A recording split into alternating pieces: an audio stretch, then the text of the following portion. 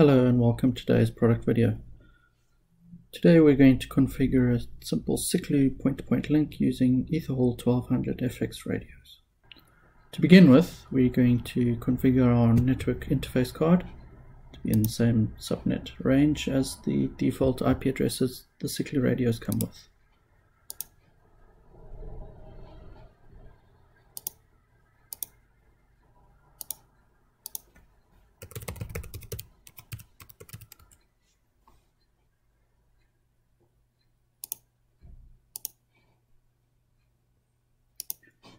Now we can navigate to the web GUI of the Siklu radios, and this is https 192.168.0.1. The default login username and password for the Siklu radios is admin and admin. Once we've logged in, we are greeted with the main dashboard page, which shows both radios currently in a link up state.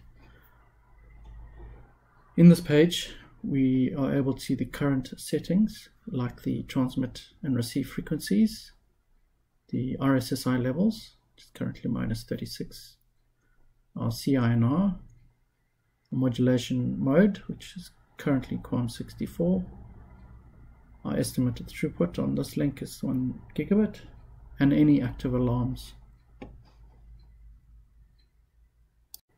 To configure this radio links, we're going to use the Quick Config Wizard.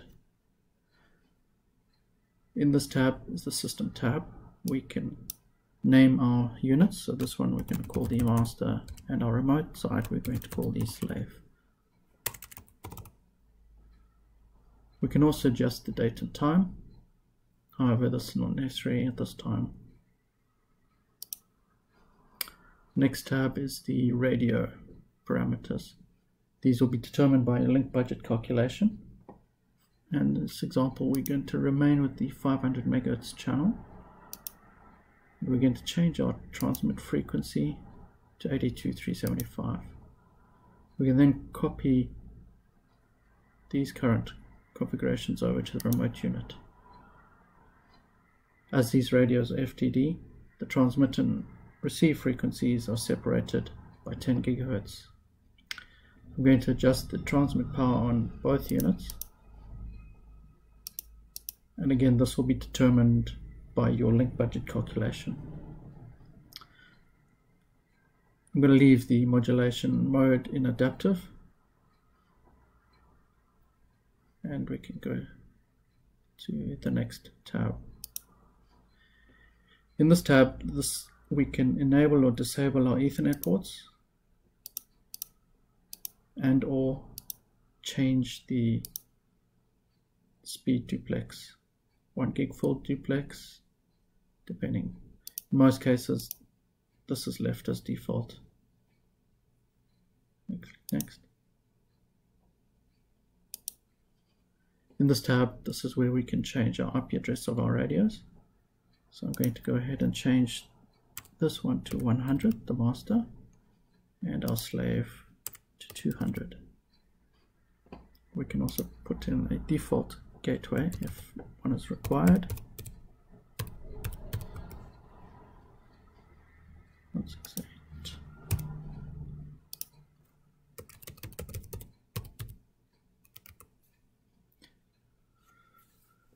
And that is the last step. We can click apply. We shall get a warning to tell us because we're changing our IP address, we could lose connection to our radio.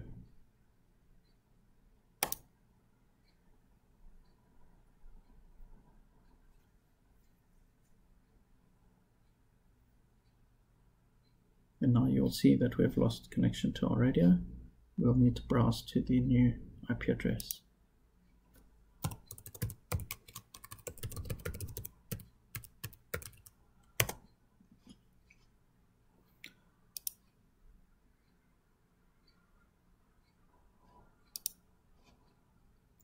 We can re-log in using our default details, username admin and the password of admin. And we can now see that our radio, it'll take a little bit of time for our remote to come up. Okay, now we have seen that the slave has re-established the link with the master. We can check our settings here. Our transmit and receive frequency has changed, 82.375 and 72.375 for the transmit on the remote. Our RSSI is now around -38, -37. CNIR is around 24, which is okay for us. Anything above 20 will give us a reasonably good link. Our modulation has remained at Quam 64, giving us an estimate throughput of 1 gigabit. And our current alarms showing Ethernet 2 because we have nothing plugged into our Ethernet 2 port. And obviously on our remote end, we have nothing plugged in on our Ethernet 1 and Ethernet 2 besides PoE providing power for the remote unit. As the configurations are done, these are saved only to the running config. Therefore, if we lose power or we reset the units, we will lose these configurations. So in order to commit these to the startup configuration, we'll need to save these settings. So on the remote, we click on the Save Remote Configuration and we confirm. And we do the same for our local unit. Now we've committed our settings. Should the radio power off or reset the unit, we will not lose our configurations.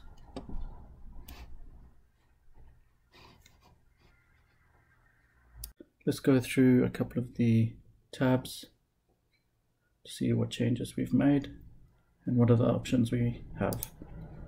Let's start off with the system. In here we have the product name where we changed with date and time. We can now see the serial number of the unit and the current running firmware version of the unit. In the maintenance tab here, again we can see the current running version as active and the backup version of firmware that we have, which is currently offline. We have the licensing here, so you can have license for encryption, data rates, layer 2 OM, resilience, and extend MMM.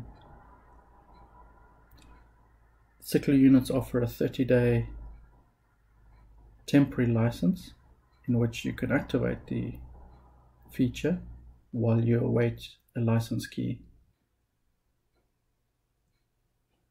Further down we have the scripts that you can run. In most cases the system info is commonly used for troubleshooting, so simply click on the system info, click on run,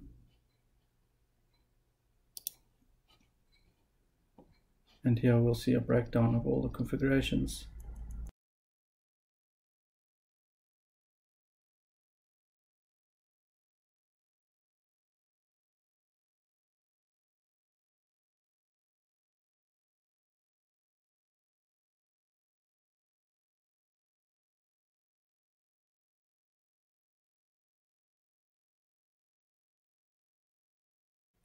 So when you see a script and we know that the file is complete, we'll then highlight all of that, copy it into a notepad and send it off to technical support.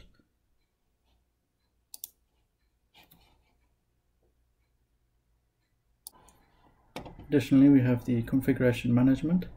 Here we can restore the unit to factory default. So simply by clicking the restore and rebooting the system, all settings will be reset to factory default.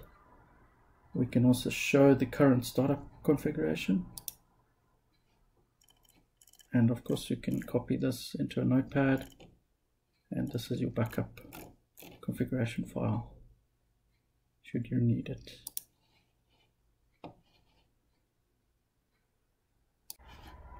Moving on to the radio tab. Here we had the options to change the bandwidth, the frequency, and our transmit power. Here we see the current RSSI levels and the CI now. We can again change the modes from adaptive, put it into alignment if required, for any fine tuning, and this is where we'll do this. We have advanced settings. Here we can change, currently the units are in auto, so they will select one side to be a master, the other to be slave. If you want, you can change this to be the master and the other side to be the slave. And you can also configure the link ID for additional security.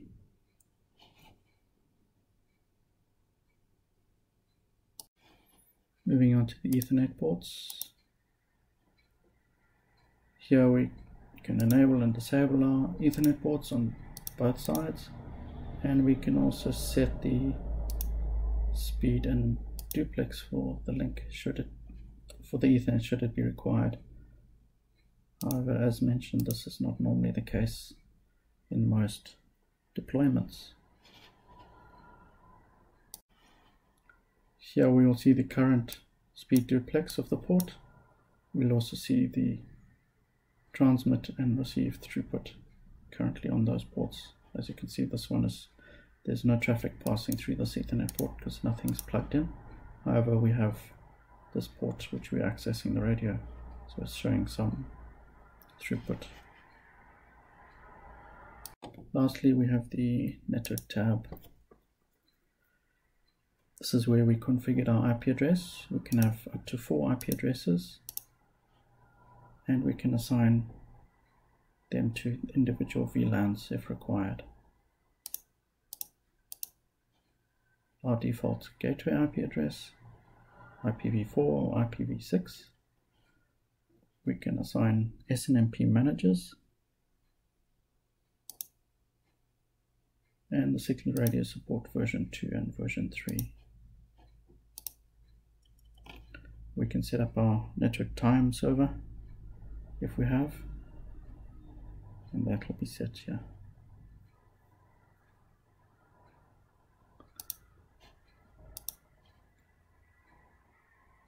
In the advanced settings, we can set up management access list.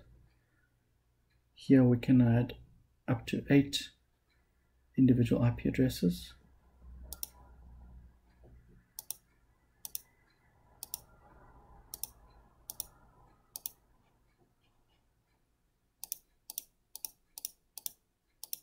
And we can change the read-write community for the SNMP, or for version 3. We can change the login credentials. We can also add in syslog servers.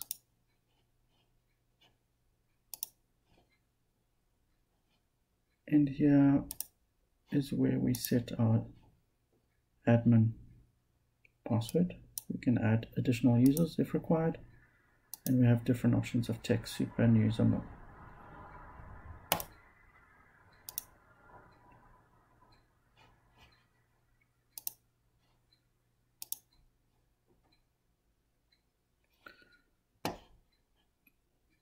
And that is how you set up a basic Siklu EtherHaul 1200FX link. I hope you found this video informative. If you have any questions, let us know, and we'll see you soon.